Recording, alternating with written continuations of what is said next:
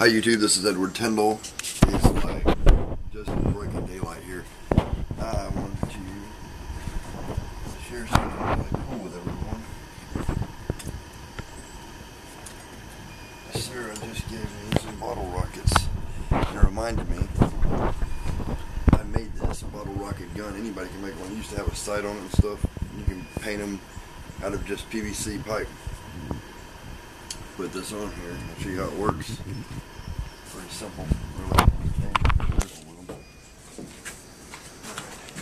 Probably the best way to get it is to set it like this.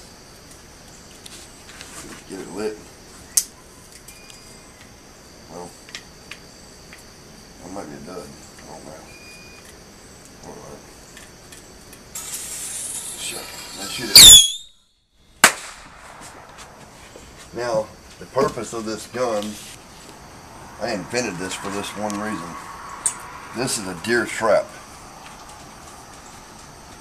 There was a play, not because I'm a poacher or anything, because I'm not, but there was like a bad disease that broke out in deer in Tennessee in 1995, and we got $5 for every left ear of every deer that you kill. So I invented this gun to put bottle rockets in, because you can buy them for $1.50 for 250 of them at some store. I can't remember what the name of it was. Anyway, you drive around, aim this out into the woods, and you shoot it above the tree line, like so. Get the non-whistling kind.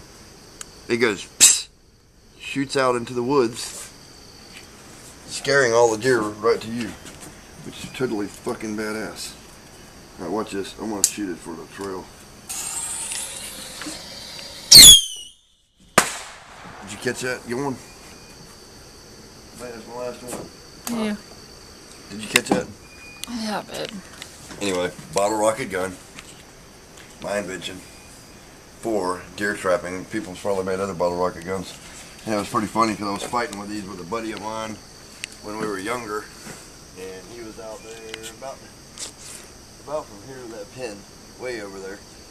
I lit this thing and I just held it up sideways, gangsta style. And the bottle rocket came and blowed his ear up.